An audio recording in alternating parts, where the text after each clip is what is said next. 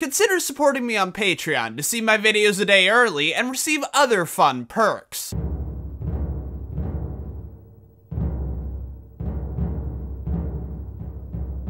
Out of all the bad games that exist in the world, most of them are not worth playing. I know, what a shock. Oftentimes, if a game is bad, it's a cheap, generic mess with virtually no value to it whatsoever. But then you have that rare breed of bad game, the interestingly bad ones. Games that, even though they're clearly not good, you can still get something out of playing them. Whether it's elements that did really well in spite of everything else failing, or the game just failing in interesting ways. This tends to manifest in things like laughably bad writing, or the game being so flooded with glitches that you can have fun breaking it. But then there's the actual design decisions. Surely there's no ironic enjoyment to be had from gameplay mechanics and level designs that work as intended, right? That's what I thought for a while, until I played Conker's Bad Fur Day. Now, I know I'm attacking a classic here, but let's be real. The gameplay isn't why this game is so beloved. People loved it, and still love it to this day, because it's a raunchy parody of your typical cutesy 3D platformer, which makes people more willing to overlook the many bad design choices present in this game. While I obviously would have preferred it if the game was good, I have to admit, I got a good deal of enjoyment from just how bad things could get. There was plenty of frustration involved, but a sick, twisted part of me forced myself to keep going. I had to see what new and exciting ways the game would find to piss me off. And believe me, I found plenty. Due to all that, this video is going to be structured a bit differently from my other reviews. Rather than talking about different elements of the game separately, I'm gonna go through the events of the game in order and give my thoughts, and I'll bring up more general points of the game whenever it fits. You start off with the opening level. Hungover. It's a simple tutorial that gets you acquainted with the controls and introduces the context-sensitive panels, which are a really clever system that I'd like to see more games try. I will say that it took me a while to figure out I could use the frying pan everywhere, but I'll chalk that one up to me not experimenting enough. This level also introduced me to one of my pet peeves with the platforming in this game. You see, Conker doesn't immediately come to a complete stop. He slides a bit. It isn't a huge amount, but it's just enough for it to cause problems for me. I actually had a lot of trouble getting past this level because I would always move too far on the platforms, miscalculating when Conker would come to a stop. This issue doesn't come into play that often, but it's always a pain when it does. Once you finish the tutorial, you get introduced to the Panther King, and one of my biggest problems with the game's story. Now, don't get it twisted. I like how dumb of a villain the Panther King is. It honestly fits really well with the tone this game is trying to create. My problem is, despite all the introduction scenes we get with him, he has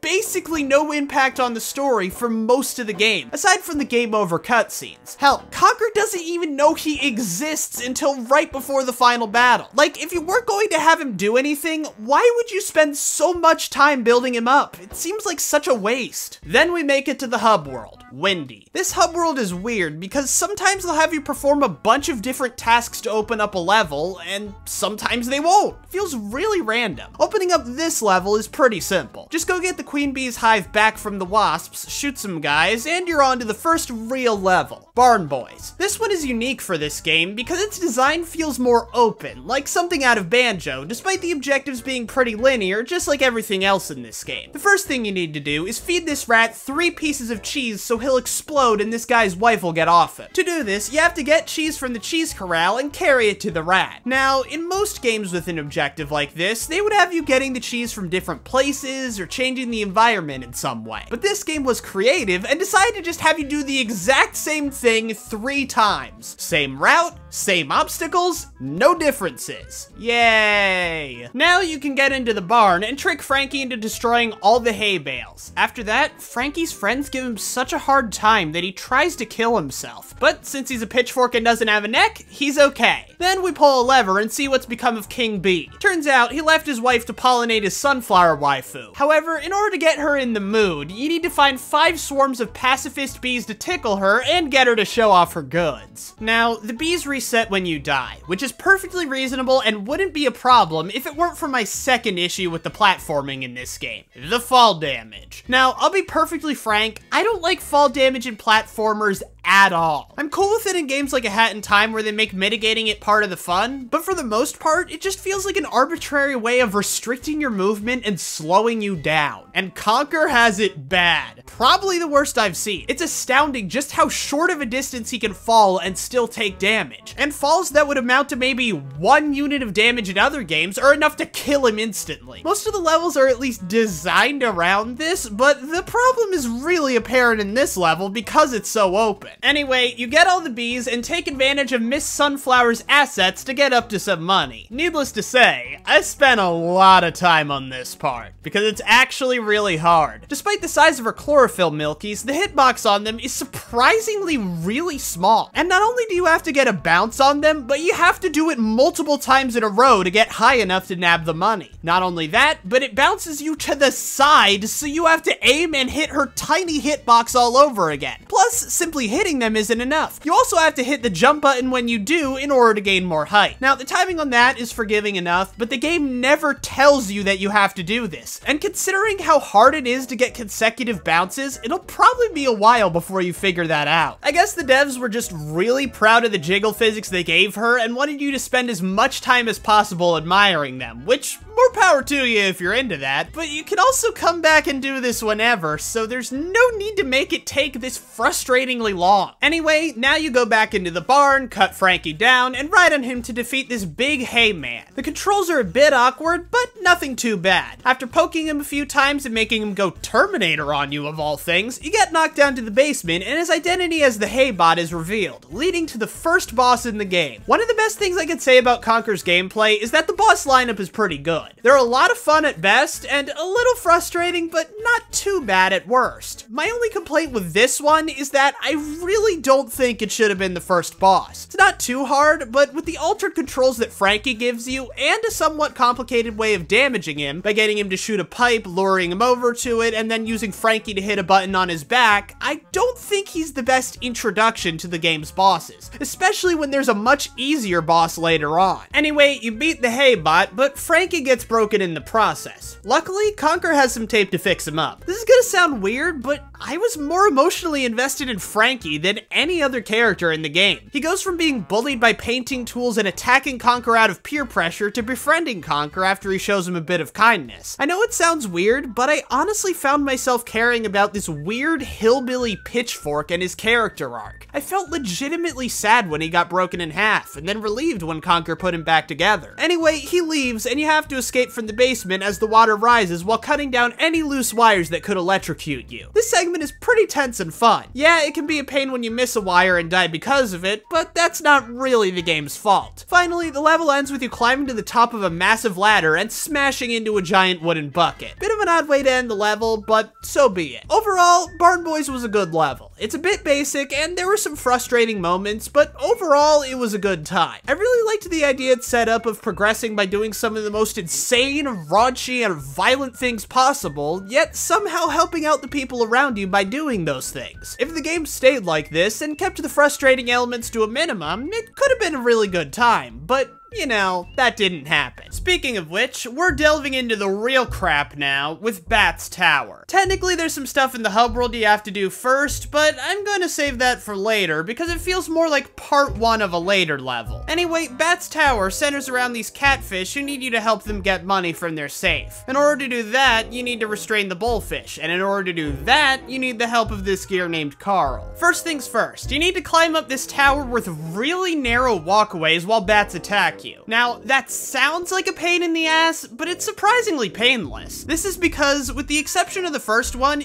you don't actually have to walk across these walkways. Your hover lasts long enough to let you skip each one and grab onto the next rope. The problem comes in when you make it to the top. You need to get the money by jumping across the top of the tower and avoiding the enemies. The main problem here is depth perception. There are a few points in the game, like with Lady Floweretrescu earlier, where it's tough to judge Conker's depth in relation to everything else, and it's especially bad here since these platforms are narrow and curved slightly. So combined with the slipping, it's really hard to make sure Conker lands where he's supposed to. Now, you might be thinking, can I just adjust the camera? And oh boy do I wish you could. You see, now we're on to pet peeve number 3. The camera. You see, the camera on Conker's Bad Fur Day is pretty good considering it's an early 3D game, but it has a few major flaws. For starters, you can't adjust it vertically, which doesn't come up too often, but when it does, it can be a pain. More importantly though, the camera can't move inside walls, which means if Conker's near a wall, it's gonna be hard to get a view of the other side of the room. And since the edges of the tower are counted as walls, you can't adjust the camera to see the platforms better or even look for the money you have to collect. This isn't the only time where the camera declares war on you, but we'll get to that when we get to that. Anyway, after pulling the lever at the top of the tower, you open up the area where the other cogs are hiding, knock them out, and deliver them back to Carl. Not much to say gameplay-wise, but I felt really dirty doing this from a story perspective. I do not want to think about the implications of what being a gear means in this world. At least Carl gets his comeuppance and the lady cogs are set free in the end, so I guess everything's okay. Still super icky though. Feel free to hang on to that feeling of disgust, by the way. You'll need it soon. Our next task is to open up the vault via a needlessly complicated puzzle. You have to hit the right letters when they appear through the hole in that big wheel thing. The problem is the hole is relatively small and the aiming is really imprecise. You don't have a reticle, so you have no way of knowing where your shot is going to go without testing it first, and given how loose these aiming controls are, it really feels like a guessing game. But if you thought that was bad, you haven't seen anything yet, because now we're on to the Clang's Lair, easily the worst segment in the game. It legitimately feels like it was engineered to be as bad as possible. First off, it's a water level, already off to a terrible start. Now, the swimming controls in Conker aren't that bad, but they aren't that good either. What's worse is that for some godforsaken reason, the scenery squashes and stretches while you're underwater like Conker's on drugs or something. This doesn't factor into the gameplay too much, but it's still really unpleasant to look at, especially when going through a long corridor. Of course, since this is a water segment, you have an air meter to deal with, and this air meter is not nice. I swear, the second room gives you just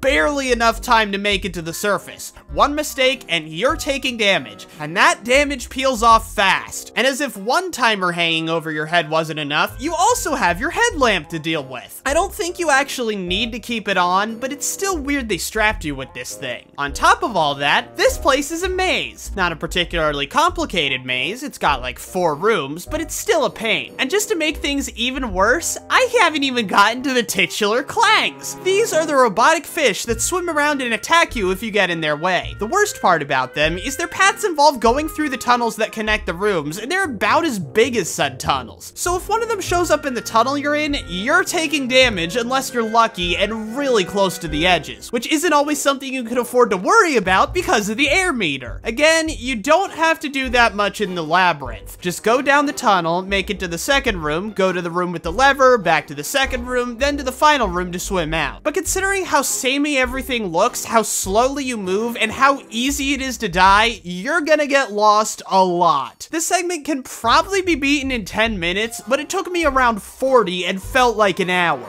It's that bad. If you want to vent your frustrations on the world after that awful segment, well, you can. That is, if you're relieved stress by pissing on people. That's right, this next part is all about pissing on these little fire imps. Yeah, this might be a good time to mention that I knew about all the big stuff that happens in Conker before playing, which doesn't ruin my enjoyment with a lot of games, but it really does hurt Conker since so much of the game relies on shock value. Like, I probably would have found this segment funny if I didn't know about it beforehand, but as is, it's just kind of annoying. I could talk more in depth about the pissing controls, but believe it or not, there's a better time to do that than right now. Anyway, the last 2 imps hop inside the boiler and the next boss fight begins. Yeah, even if I didn't know about this guy beforehand, I still don't think I would have found his joke funny. It's just too weird and immature. The fight is at least good though. You wait for the boiler to stand on one of the drains, then pull the lever to dump an unknown substance on him and go in for the kill. Do this several times and you're done. This fight is really easy. The platforms with the levers above them are elevated and protect you from the boiler's attacks, minus the fire, which is easy to dodge. Combine that with a simple, obvious solution of how to beat him, and I think he would have made a much better first boss than the Haybot. I mean, thematically he wouldn't, but gameplay-wise, this dude is a much better introduction. Anyway, you use his balls to solve a puzzle, which I'll admit was kind of funny due to how bizarre it was, and see your reward for all of this was a whole $10. Luckily, you get more than that after this bullfish takes out the trash in a fairly easy and pretty cathartic chase sequence. And then you're done. Yeah, no way around it, that level sucked. Clang's Lair was absolute hell, and even if you ignore it, the rest of the level has a lot of frustrating moments with only a handful of fun stuff to balance it out. Alright, next up is Pooh Mountain and the hub world activities leading up to it. Not sure we needed this much content about poop, but at least we got a good level out of it. It starts when you enter a dung beetle's cabin and need to get the poo flowing. To do this, you first need to climb through this cavern area. The platforming here is actually pretty solid, but it's seriously held back by the camera, making things way more difficult than they need to be. Then you get to this segment where you have to get on a bowl, ram into a couple of these cows to get them to drink prune juice, shit their brains out, and then make them fucking explode. The controls on the bowl are a bit tricky, but not in a bad way. This segment's actually pretty fun, if a bit frustrating. I will say though, maybe the internet has ruined me, but I think the whole scene of the cows shitting has aged really weirdly. I'm sure back then the typical response was, ew, gross, poop. Well, nowadays it's more like, wow, I am witnessing someone's fetish right now. I really feel like I shouldn't be here. Anyway, you complete this task, teach Conker to swim underwater, or under shit in this case, and you're given infinite poo balls from the dung beetle, which you push up Pooh Mountain to open both it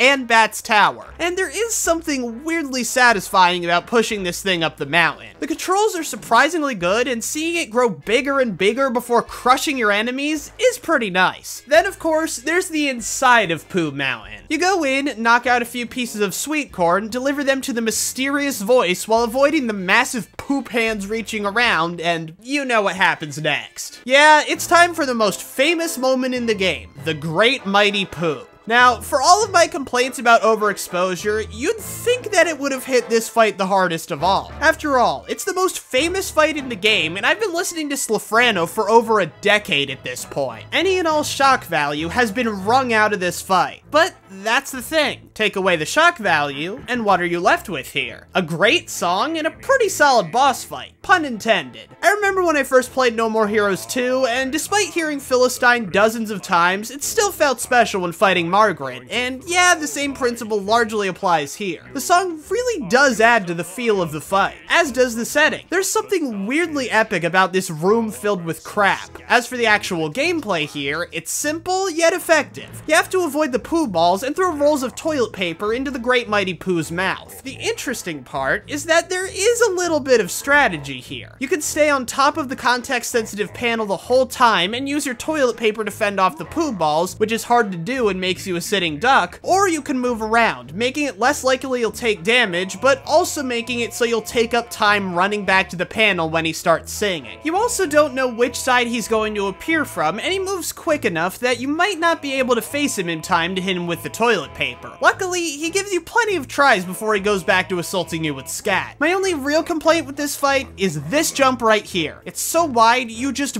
barely have enough jumping range to make it across, which is a death sentence when you need to think fast, and can kill you near the end of the fight, forcing you to go all the way back to the beginning. Aside from that, this fight is great. Ironic how the giant pile of fecal matter is somehow the least shitty thing in the game. Although, I gotta say, why does Conker feel the need to wear a gas mask when he's outside of Pooh Mountain, but not when he's inside it, fighting a literal pile of feces? Dude has some weird priorities. Now, you would think that after such a great boss fight, the next part would be at least good, right? Nope. You have to swim through this tunnel with spinning blades in it, and if you so much as graze one of them, you die instantly. It's like the game realized I was having too much fun and sent this here to punish me. Then immediately afterward, we get the scene where Conker fools these two guards, and I'm not gonna lie, I laughed harder at this than anything else in the game, despite there not really being anything inappropriate about it. Well, aside from this guy shitting in the background. And that's kind of a consistent pattern here. The game's got Family Guy syndrome. Despite selling itself on its raunch, the funniest jokes are usually the PG ones. Funny how that works out. And with that, we're on to the next level. Ugga Bugga. Like, immediately. We don't even return to the hub world. The level starts off simple enough. Climb to the top of this temple and ground pound it till it collapses. Then you're put in the middle of what seems to be a border between two warring factions, the cavemen and the rock people. Getting into the rock people's nightclub is a no-go, so push one of them through the border to break open the cave people's temple. Then you hatch a baby dinosaur, have it eat a bunch of cave people, and sacrifice it. And man, the AI on this dinosaur is annoying. It's not too bad in the first part, but it gets really annoying when you have to lead this thing up onto the sacrificial altar without it getting stuck on a corner, and then get off the altar without the dino following you so you can crush it. If you can figure out how the AI works, it's not too bad, but you shouldn't have to figure that out. It should just work. Anyway, this awakens the statue, and you have to get on top of it and make it sneeze so you can get inside. Traversing the statue is short, but weirdly fun, and leads to you finding a hat that makes you the god of these cave people, I guess. This comes with the drawback of hearing their annoying chanting, but at least now you can declare war on the rock people. It took me a while to realize you need to hit them with your frying pan in addition to the cave people attacking them, otherwise they won't die, but that's not a big deal, just a little confusing. Now, I know what you're thinking. It's been a while since we've had something really bad come up. I really need something to make my blood boil. Well, don't worry, the rock people's golden shower extravaganza has you covered. In order to rescue Barry from the cage she's in, the pissing mechanic makes its triumphant return, and holy crap does it make this segment way harder than it needs to be. Okay, so you need to piss on 3 different rock guys to get them through 3 different doorways, and there's a number of things that complicate this whole process. For starters, they're not always in the right spot, so you need to wait for them to stand in front of the right doorway to piss on them. You also need to make sure Conker is in just the right place to piss on them too. He can't be right on top of them because they'll hit him, but he has to be close enough to piss them all the way into the doorway in one stream, because Conker can't move while pissing, and if you try to, the time it'll take Conker to zip up will be enough for the rock guy to come out of boulder form and hit you, undoing all the progress you just made. It also doesn't help that the pissing controls are pretty imprecise, but even if you succeed, your progress might just get set back anyway, because for the first rock guy,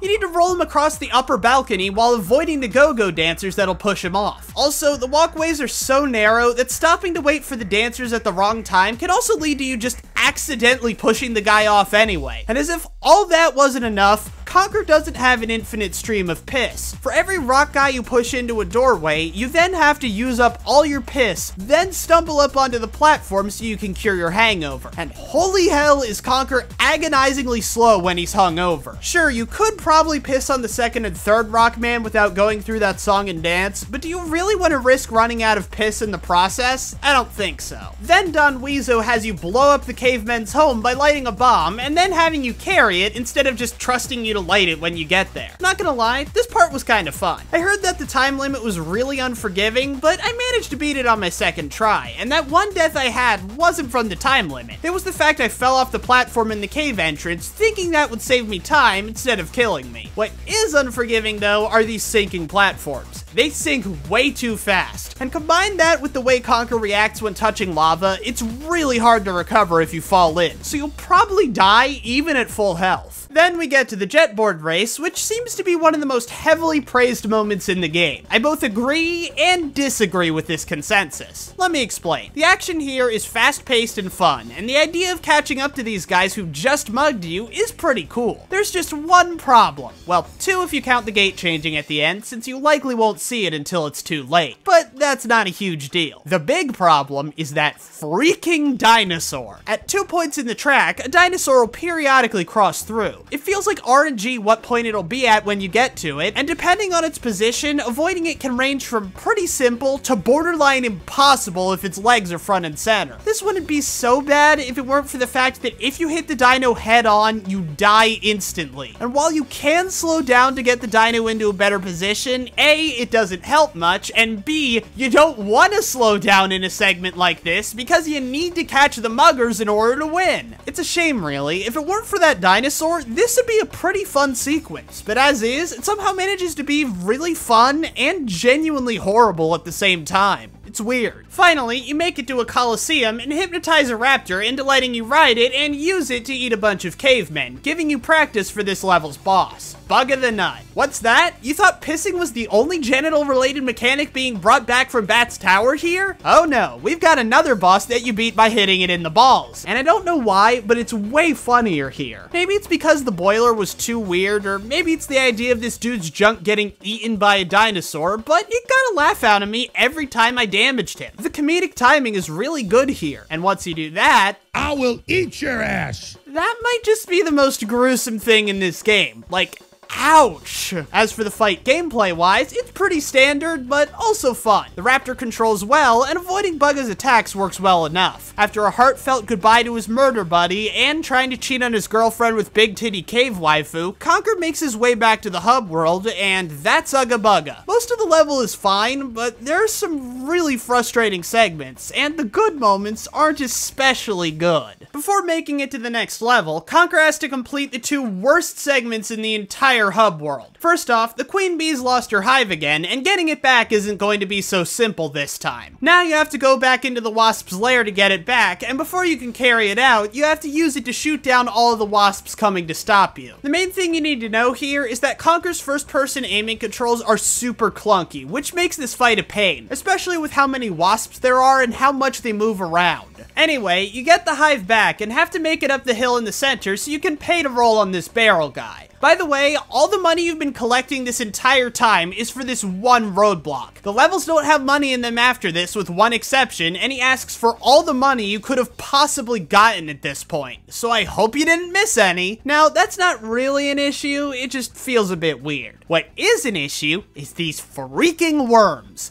These things are the most annoying enemies in the game. They come out of nowhere, they're really hard to avoid, they'll often throw you off the hill, and their animation takes forever. So it's just constantly rubbing in your face that they got you. The only way to consistently avoid them is to move really slowly so you see them before you run into them. Because that's fun, right? Being forced to tiptoe around. Anyway, getting the barrel guy's help lets you squash all of these worms and open up the next level. Spooky. The level begins with you meeting up with Greg the Grim Reaper again. Well, I assume it's again. It would be pretty impressive if you hadn't met him yet, because that would mean not having died once up to this point. Anyway, he gives you a shotgun and tells you to go to town on the zombies. Maybe I'm just an idiot, but I had to look at a walkthrough just to figure out how to use this thing. But once I got it figured out, mowing down the undead was pretty fun. The kick to the shotgun and seeing the zombies' heads explode is pretty satisfying. Also, I'm curious as to whether the devs actually intended for you to stand on the gravestones to kill these guys, because doing so is a bit awkward, but at the same time, it's freaking impossible to beat them otherwise. There are so many of them and they come at you so fast. Once you beat these guys, you're rewarded with the worm segment again, but even worse. This time, the path is so narrow that if they catch you, you will get thrown off. It's miserable. Going slow is your only option here. Thankfully, once you get to the Haunted Mansion, things get better. Count Batula, a very obvious reference to Count Bleck from Super Paper Mario, turns you into a bat and forces you to bring him villagers and dump them into his gigantic meat grinder so he can feast off of their blood. Not gonna lie, this segment is pretty fun. The controls take some getting used to, but once you get used to them, they work pretty well. The villagers provide a reasonable challenge here. If you get killed, it's likely because you were being reckless and trying to pick off a villager when there were others nearby. Plus, the mansion is the perfect size for something like this and has a memorable layout. The best part, though, is the music. You see, Conker's Bad Fur Day only really has 3 music tracks that are particularly noteworthy. The Overworld theme, Slafrano, and this one. In fact, I think this is probably the best track in the game. It's just really epic.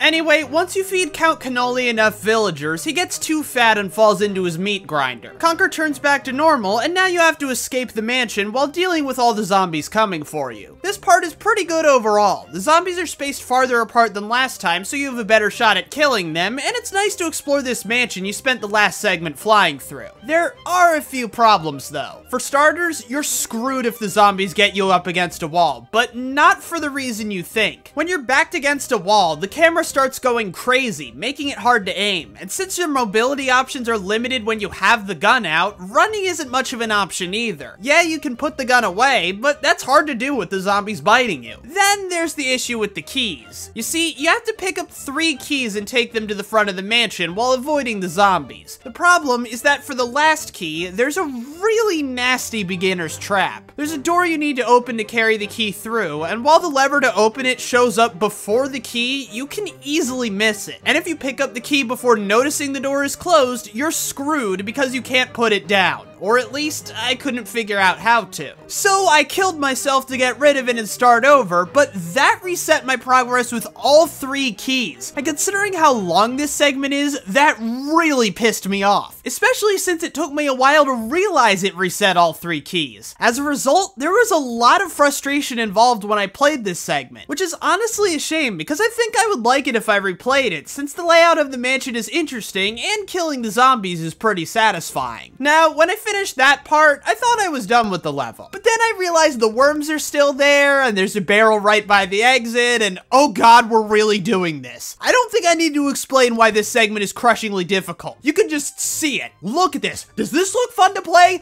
Trust me, it's not. After riding the barrel all the way back to the first level of all places, you're immediately called over to the next level. It's War. It's War is easily the worst level in the entire game, and from what I've heard, that's a pretty uncontroversial take. You see, this is by far the longest level in the game, and very few of the segments are fun. Not only that, but most of the bad segments don't even have the decency to be bad in interesting ways. They're just generic, samey, poorly designed, and there's way too many of them. Nothing in this level is as bad as Clang's Lair, but the absolute marathon of bullshit they throw at you is enough to wear anyone down. So let's get into it. To start with, before you can even get to the war part of this level, you need to clear the way for the ship. To do this, you first need to restore power to the base by swimming in the water and getting electric eels to follow you underneath the wires. Despite how horrible that sounds, it's not actually that bad. What is really bad is actually blowing up the plane blocking the way. You have to push guys with TNT strapped to their backs to both sides of the plane and detonate them. And of course, both paths you need to take are packed to the brim with obstacles that'll kill them in one hit, forcing you to go back and get another one. Pushing these guys isn't exactly precise either. They'll take a few steps after you stop pushing, so if you stop just short of an obstacle, they'll walk into it and die. Now, the course on the left isn't too bad, aside from everything I just mentioned. It's a bit tricky, but ultimately, the movements of the obstacles are slow, predictable, and easy to navigate if you're being careful. As for the right side, it's a literal minefield where the mines won't be visible until you're close to them, so you have to be really careful. Also, some of the gaps between these mines are absurdly tight, so good luck pushing this guy between them. Seriously, the pushing controls were fine in other settings, but they are not equipped for this level of precision. Anyway, you clear the way, get knocked out, and are moved to the main part of this level, the war. Make a quick dash through the war zone, and you're introduced to the main mechanic of this level, the guns. Now, these guns are fine. They're basically the shotgun from Spooky, but rapid fire. This already makes them less fun since the shotgun made you actually think about your shots, but that's not a big deal. The big problem is that the shooting in this level in general, not just these guns, but other forms of shooting as well, seriously overstays its welcome. In Spooky, you only really had 2 segments where you used the shotgun. One was really short, and the other was a lot longer, but also mixed things up and didn't have you shooting the whole time. What does this level do? Well, after clearing out a room full of teddies, you have a long, boring hallway full of more teddies that you need to kill before they kill you, which can be frustrating since they sometimes come out of nowhere and it takes a bit for you to take your guns out. And believe me, you can't just constantly have them out because there are also a shit ton of security lasers lining the hall. These things are placed at some pretty difficult angles, so you'll need all the mobility options you can get, and these things are brutal. Touching one will stun you and take away 2 health instead of the usual 1. Also, you don't get invincibility frames from getting hit by these things, so if there are a bunch of lasers and you accidentally graze one in the air, you'll fall straight down and get hit by the lasers below, almost ensuring your death. And even if you survive, you only have 2 health left, making it really easy for the teddies to pick you off. After that segment that seemingly went on forever, we have another room where you have to pick off a bunch of teddies, and then another room where you do the same thing, but this time you have to hijack a turret to wipe them all out. Getting to the turret is annoying enough, and once you get there, things aren't much better. The aiming controls in the Wasp segment were awkward enough, and now you have to use those controls against enemies that actually pose a threat. The teddies are brutal here, especially the bayonet ones that come right up to you, forcing you to aim at an awkward angle to shoot them. All I can say here is that it's okay to get out of the turret to collect more health. It doesn't seem like a good idea, but it helped me last long enough to beat this segment. I don't think I would have otherwise. Then you get outside, save Private Rodent, and the next segment is actually kind of fun. It's like the other shooting segments, but actually has an interesting twist. It's an escort mission, only you're the one being escorted. You have to shoot the teddies when they're in your way, but also hide behind Rodent whenever a bomb shows up because he'll shield you from the blast. It's a nice twist that adds a surprising amount to the regular shooting mechanics. The next segment has so little going on it genuinely feels like filler, and then you get to drive around in a tank. This part is tough, but also pretty fun. Basically, you have to shoot down this tower by destroying the supports around it. Of course, you need to drive around the tower to do this, but the bridges are out, so Conker needs to get out and pound them back into place. But you can't leave the tank while the big turret is facing you, otherwise you'll get shot to death. So you need to hide in the tank until it turns away. But the tank's not invincible either. Sure, it can't be hurt by the turret, but the teddies with grenades can and will damage it, so you need to take them out with the tank. It's a lot to remember, but it makes for a fun challenge. But it seems the game realized we were having too much fun, because next is the worst part of the level, the submarine segment. Basically, you have to shoot these submarines with a bazooka that has the same aiming controls as the turret from earlier. What makes this especially bad is that the submarines will periodically go underwater, so by the time you find them, which will probably take a while since you're aimed pretty far away from them by default and the aiming controls suck, you've usually missed your chance. Also, you can't just keep your reticle in the right place and wait for them to resurface because you have to put the bazooka away to dodge the missiles they shoot at you. And as you'd imagine, putting the bazooka away takes time, meaning you might just get hit anyway, especially since you can't see them through your scope due to them being in the air, and the auditory indicators aren't that helpful either. Then we get to the boss, and I'm sorry, I really wanted to like this one. For starters, the concept is awesome, but I even had trouble enjoying that. You see, the voice acting in Conker's Bad Fur Day isn't the best. It makes sense why. Good voice acting wasn't exactly common in this era, and while there are some characters whose less than stellar voices are funny and charming, like with Frankie or Don Weezo, there are also times where the voice acting can make the jokes less funny and take you out of the experience. And the little girl is probably the best example I can think of. Well, her and Von Cripplespeck. Basically, any joke that came from this guy was kind of ruined for me by just how annoying his voice was. But anyway, back to the girl. If she had a better voice actor, I'd probably find her intimidating, funny, or both. As is though, I just want her to shut up. As for the gameplay, the fight is good in concept. Take out the bear's weapons, shoot the little girl off his hand when she's vulnerable, then shoot him in the back when he goes to pick her up. This is a solid blueprint for a boss fight, but the entire time you have to fight against the tank's controls. I know I just praised an earlier segment with the tank, but moving along a linear path with these controls is a lot easier than moving around an arena and dodging a boss's attacks. And that's just the movement. I've already ranted on how much I hate the turret controls, and yep, they apply to the tank too. Now, none of this is too bad, but it still drags down what could have otherwise been a great boss fight. So that's it. Right? Of course not, you idiot! You really think the level would end now? No, you have to escape before the place self-destructs. Now, the time limit they give you is actually pretty generous, but it's also not the main thing you have to be worried about here. You see, you're going through that same marathon of a hallway as earlier, only this time the lasers are way worse. And just when you think you're done, you have to clear out another room full of teddies. Fun fact, the lasers blocking your exit takes so long to trigger that the first time I got to this point, I couldn't react in time, so Conker went sliding into the lasers and died instantly. Great game design, guys. Once you clear the room of teddies, it's still not over, because you have to make your way down the beach, and this time, there are teddies with fucking bazookas. So yeah, you have to kill them, but you also need to be careful about killing them, because when you're targeting one, another one might come out of nowhere and blow you to pieces, because remember, these things are insta-kill. Then you finally get to the boat, and the general starts talking about how terrible war is, and yeah, he doesn't know the half of it because he didn't need to play this train wreck. Ultimately, this level's main problem is that it clashes with Conker's whole design philosophy. Each level has you doing a wide variety of insane tasks, while this one just has you doing the same thing over and over. The shooting was already done in a similar form in the last level, and even if it wasn't, it still wouldn't be engaging enough to carry virtually every segment of a level this long. Keep in mind, I glossed over a couple of parts, so it's even longer than I made it seem. And of course, that doesn't count all the time you'll spend dying from cheap shot after cheap shot from these stupid bears. And that's the other thing about this level. It's not even that crazy compared to the rest of the game. Aside from the boss and a handful of jokes, it's just,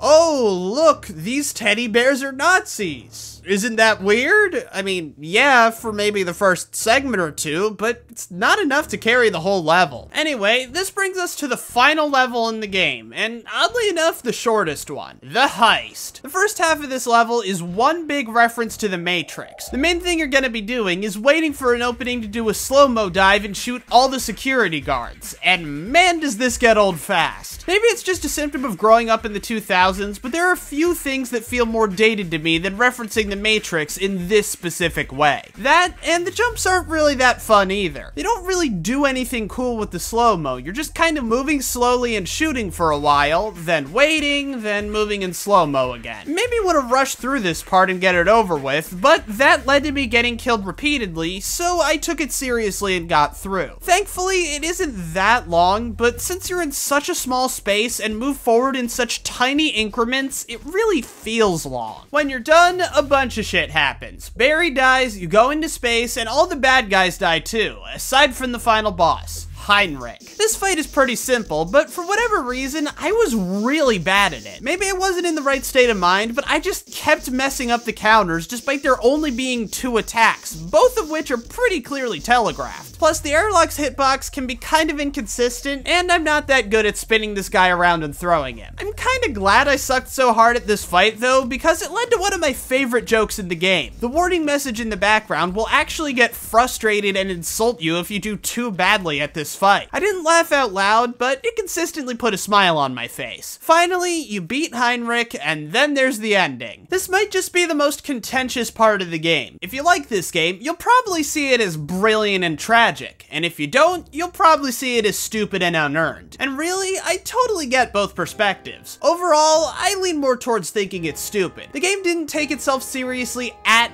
all up to this point, so to all of a sudden throw a serious emotional moment at us feels really out of place and kinda dumb. Like, I'm not against comedies having serious emotional moments, but for that to work, there has to be some element to ground the story, and this game just doesn't have it. The game is as crazy as possible, and like I said, it feels like nothing was taken seriously before now. Also, despite the ending hinging so heavily on Conker's relationship with Barry, we really don't see much of it in the game. The two of them only interact once before the final level, and Barry doesn't even recognize Conker at that point. Also, it seems weird to act like Conker was taking Barry for granted when his entire goal was to get home to her. At the same time, though, there are a few moments where Conker can be seen as taking her for granted, such as staying out at the bar, which isn't that bad, and trying to get with Jugga, which, okay, was pretty scummy of him. Also, you could argue that Conker wasn't that serious about trying to get home, since he keeps getting sidetracked by a bunch of different stuff, most notably the safe in Bat's tower. However, you could also just chalk that up to the gameplay and overarching story rarely matching up to begin with. I mean, come on, what was Conker trying to accomplish by going inside of an army base or a giant mountain of shit? Although, once again, you could say those decisions tie into Conker not really being that focused on Barry. In the end, I think the question of whether this disconnect is an intentional design decision or just ludonarrative dissonance is essentially a Rorschach test. You'll see what you want to see. And that's Conker's Bad Fur Day. Would you be surprised to hear I didn't like it very much? One major point against the game I've kind of been saving for the end is that I really don't think the game is worth playing these days. I know, shocker, but it's not just because of the game's flaws. It's also because of how thoroughly outclassed it is by a lot of modern games. For example, I liked the general idea of this game being a raunchy fever dream where you do insane shit to progress, but the South Park RPGs did that too, were funnier, tied the insanity in with the story better, and were much better games. Having a 3D platformer where you're constantly changing mechanics and playstyles is a fun idea, and It Takes Two achieved it with more variety, and unlike Conker, all the mechanics were actually fun. There's definitely an appeal to a game with a largely disconnected story where every level is super different and changes up the rules a considerable amount, and I know this because I'm a huge fan of A Hat in Time, which shakes things up much more drastically in much more interesting ways. Conker has been praised time and again for its impressive amount of movie references, but they're absolutely dwarfed in both quantity and quality by Lego City Undercover. An opera-singing boss character? Yeah, even that's been repeated, with a wider variety of jokes. Although, yeah, not nearly as much shock value, and the Great Mighty Pooh's probably always going to be more iconic than the Phantom, so this one is kind of a point for Conker, even if it is a minor one. And sure, we haven't really seen a raunchy 3D platformer since Conker came out, but Hell Pie's about to change that, and it'll likely be a better game. It's got decades worth of hindsight, and it's not like it has a high bar to clear. All of this shows that Conker isn't really worth playing these days because every appealing aspect of it has been done better by another game. However, it also shows just how important Conker was. It broke a lot of new ground with its raunchy, heavily comedic writing in a medium that hadn't really done anything like it on that scale before. And while it's not as much of a focal point, I'm sure the same can be said about its tendency to mix up the gameplay. It walked, so a lot of these games could run, and that's important in its own way. Yeah, I can't prove all of these games took inspiration from Conker, although some obviously did, but I still think you can see its influence on comedy-focused games, both with platformers and with other genres. Sure, I may not like this game, but I do respect it as an interesting time capsule of when it came out, and as an important part of video game history. And if you like it, more power to ya. Just don't make me play it again. Also, before I go, I'll rank the levels since that's kind of my thing, and you guys were probably hoping to see me do it. Pooh Mountain is the best. It had the Great Mighty Pooh, and everything else was pretty fun too, aside from a minor annoyance at the end. Barn Boys is third. It's a bit basic, but I like the whole vibe of the level, and the worst part was only a little irritating. Spooky is next. Yeah, I was probably angrier with this level than any of the others when I played it, but I think I was just in a bad mood at the time. Aside from the stuff with the worms and a few minor complaints here and there, everything in this level is really well done. Ugga Bugga is next. Some really frustrating segments, but some fun stuff as well. Then there's the heist. Just a really bare bones final level where half of it is boring and the other half is okay. Second to last is Bat's Tower. Clang's Lair. Nuff said. Finally, in dead last is the marathon of bullshit, It's War. I am Defoffalizer, and do you like this new style of review? Or should I stick with the same style I did with stuff like my Beholder and Psychonauts reviews? Or should I just alternate based on what fits the game better? Let me know what you think, and I'll see you next time. Now, a big shout out to my patrons who will be up on screen. If you want to be shouted out at the end of my videos, or see videos a day early, be sure to donate there. Beyond that, like, subscribe, share this video, and check out my other videos if you're interested. Bye!